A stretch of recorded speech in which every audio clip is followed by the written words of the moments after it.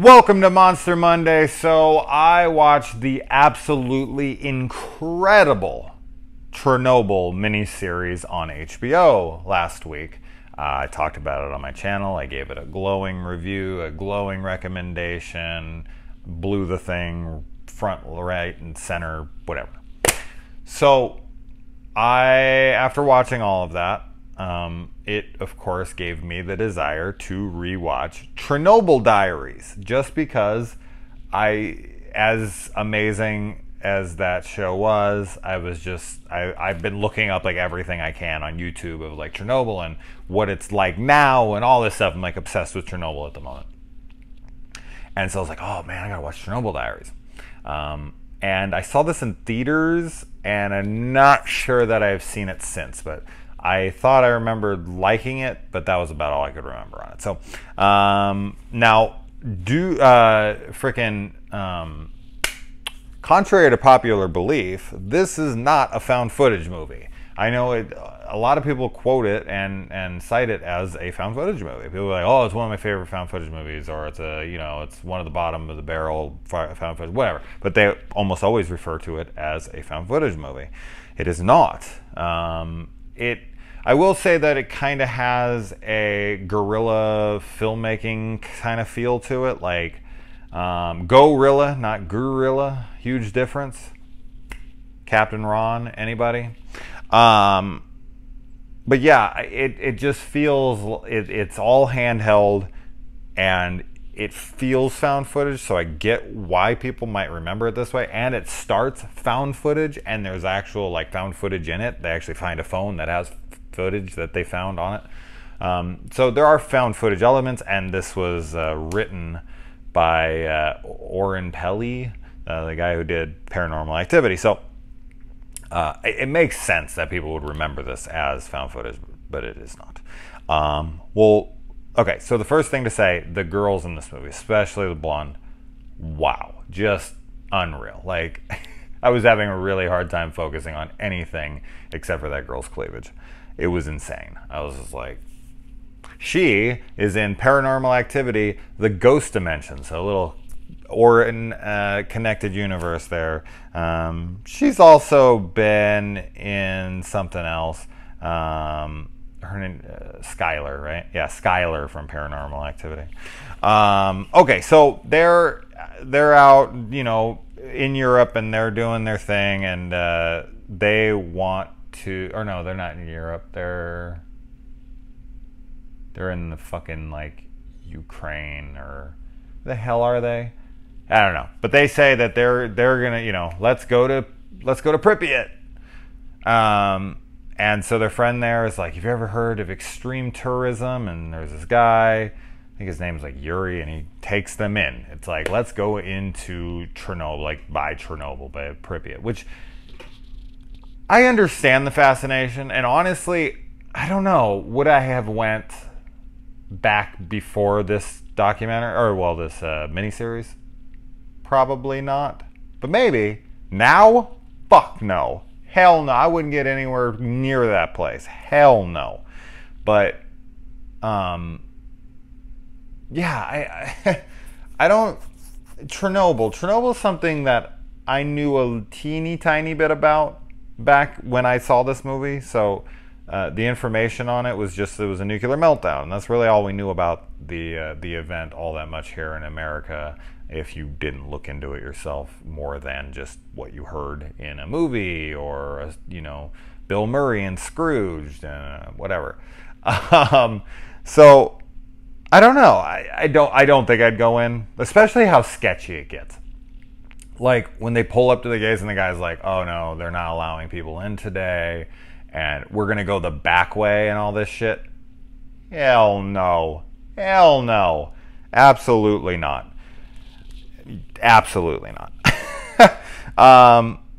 So Yuri goes down there. Yuri, I think that's his name. I think I have it written down. I watched this like 4 or 5 days ago, and I waited for it to do it on Monster Monday. So I've watched a ton of shit since I watched this. I think that's what his name is. Anyway, it doesn't matter. But I think I'm mixing this up with Botched.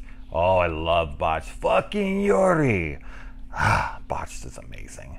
But so he goes and he puts his hand in the water by Chernobyl.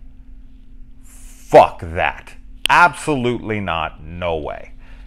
I would never touch any water anywhere near that fucking reactor. Hell no. And then there's like this mutated fish that's up on shore, and you like touch it, and it's horrible. I would be like, nope, take us out of here absolutely right now. And if you go online, as of a few years ago, I read the trivia on this. You actually can book $100 tour to Pripyat. You can actually, somebody will take you in for $100. Fuck that. You can't take anything. I also found out in here, and I don't know if this is true, it probably is, but people went into Pripyat because everyone had to leave everything behind, if you know the story, all in like no 5 minutes. Like, they just had to leave right then and there with nothing. They couldn't take anything. They literally couldn't take anything. Even if they wanted to, it's all fucking contaminated. But people would come in, supposedly, I don't know if it's true or not, but it sounds like it would be true. Looters would come in and they would take shit and they would sell it to people, and people would get sick because it was radiated. Horrible. That is absolutely horrible. This is such, I mean, nothing in this movie is even close, not even 1/1,000,000th as terrifying as the actual event of Chernobyl. I don't care how many monsters you throw at the screen, mutated this, whatever. Nothing is even slightly close to how fucking terrifying actual Chernobyl was. But just thinking about that, like people taking shit from there and going and selling when it's like, setting off the meters and all that. I will give credit to this because I just watched the Chernobyl thing, and they, that's a really accurate mini-series to the actual events and the facts in it. And they actually, when Yuri, or whatever the hell the fuck his name was in this, is talking to them, and he's telling them what's going on and what happened and all that, and Reactor 4, and it was a systems test, and it was blah, blah, blah. It was all 100% accurate. I was really impressed by that. A lot of times when you watch these kinds of things, you're like, that's not what happened, or this is. So I thought that was pretty cool that they actually got all the information from whatever I heard in this movie. All the information was accurate. I was impressed by that.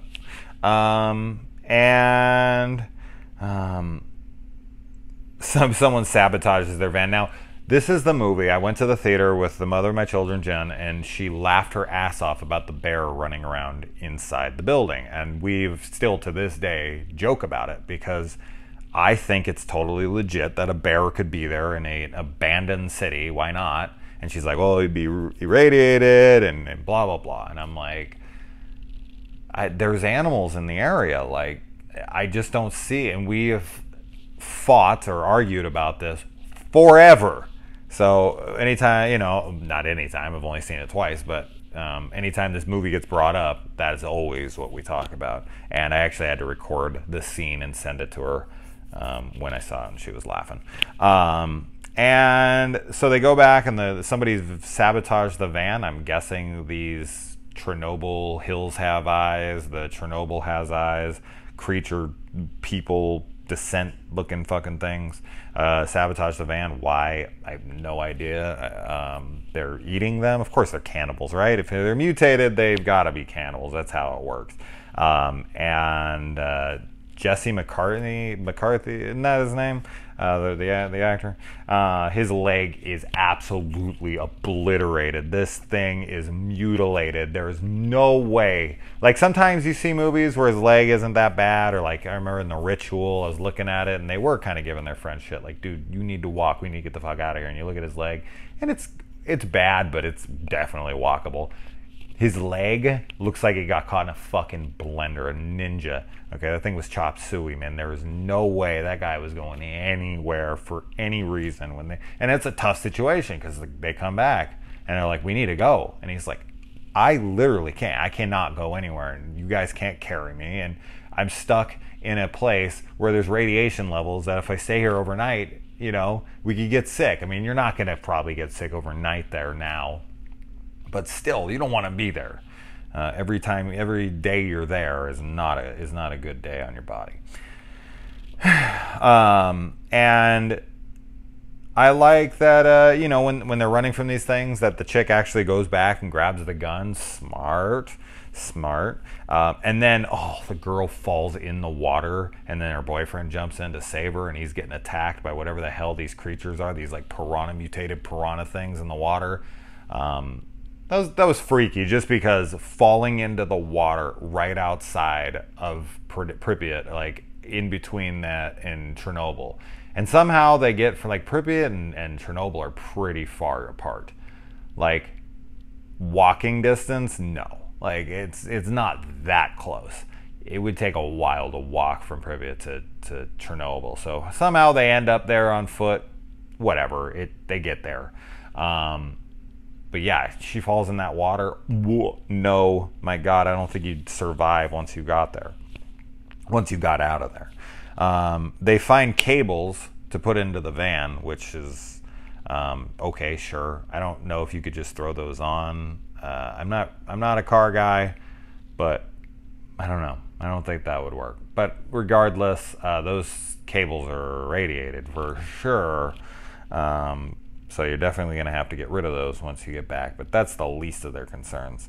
And when they come back and the van has been flipped, that was scary shit, man.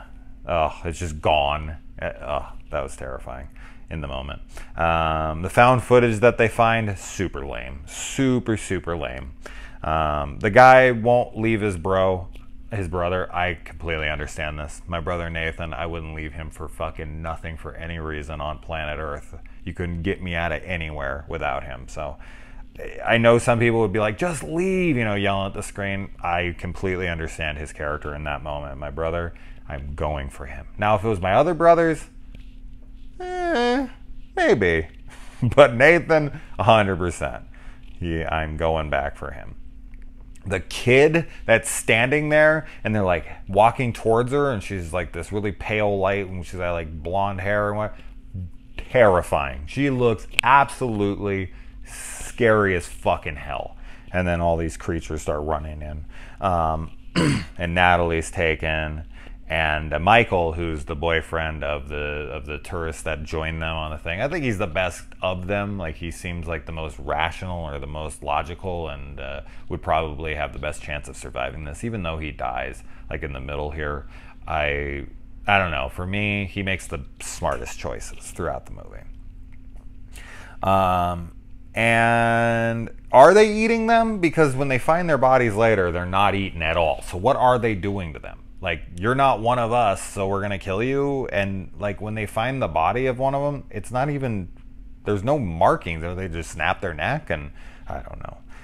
So that left a lot to be desired, because this movie could have went full-blown chaos, crazy fucking gore, them ripping them apart, biting shit out of them. The monsters in this are not very well used.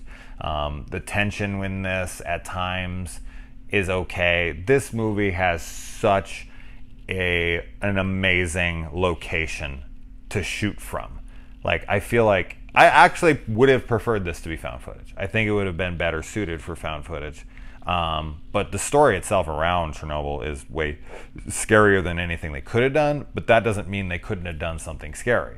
I'm pointing out things that I find terrifying, like falling into the water by the reactor, the power plant, or that girl and stuff. There are creepy things, and there are things I like about this movie. Overall, I was mostly meh about this on this watch.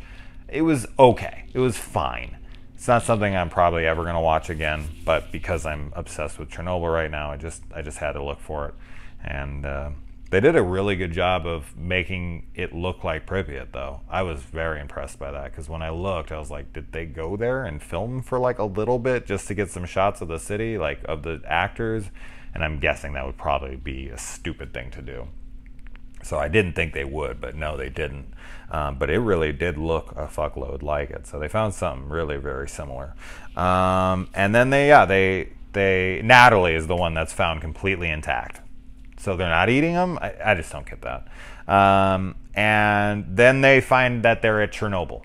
Then they're down there and they're in Chernobyl, and you can see their faces have been burned by the radiation and whatnot. That was great. That's the scariest fucking thing. Like running from these creatures, and when you're running towards, like, your only safety is to run towards, a fucking open nuclear reactor. Like, how horrible is this situation for these people? And then they're grabbed by scientists and guards and soldiers and whatnot, and one's thrown into a cell with a bunch of these fucking mutated creatures. I guess as the story goes in this, did they really evacuate everyone from Pripyat, or are they just, did they cover it up and keep a bunch of the mutated people that were there, and they're just letting them run free? Like, why are they out? Maybe they explain this, like they broke free or something, but they shouldn't be out, right? And they would have let these people go, but I don't know. The whole, like, scientists cover up thing, stupid. Just stupid. I don't see the point in that. Just the way it plays out and all that, meh. Like, why are they out? Why are they running around? Like, you don't want anyone to know about them, but I guess it's a containment. Like, that's why they shut it down, was because they had broken out and whatnot. Sure, okay, I'm sure that's what they said in the movie. I forgot by now, but I don't know. The scientists and the cover up and all that, I guess it makes sense. But I just like the idea of, like, a Hills Have Eyes scenario, that they're just, like, living in Chernobyl and no one even knows that they're there. And at night, like, if you get stuck there somehow, then they come out to feed. Like, that would just be better to me. Like, why wouldn't the government just kill them? That makes no sense to me. Why would they keep them all contained and then kill people who came and saw them when they have them all right there in confinement? Like, if they were out, this is why I'm saying the soldiers thing is just stupid to me. Just kill them. Get rid of them. They're fucking mutated creatures. What are you going to do? Rehabilitate them? Try to, like, I'm sure they're experimenting on them or whatever the hell they're supposed to be doing there. But if it's a secret like that, just get rid of them. Burn the bodies. Like, simple. Just stupid. So, I don't know. The story didn't work for me. I thought the scares were fairly lame. There are some good moments to it. I think the girls are really hot. I think the location and the setting and all that's awesome. I know that the director the writer, Oren, had to apologize because people thought it was insensitive to put something there. That's stupid. Did they say the same thing about fucking James Cameron's Titanic?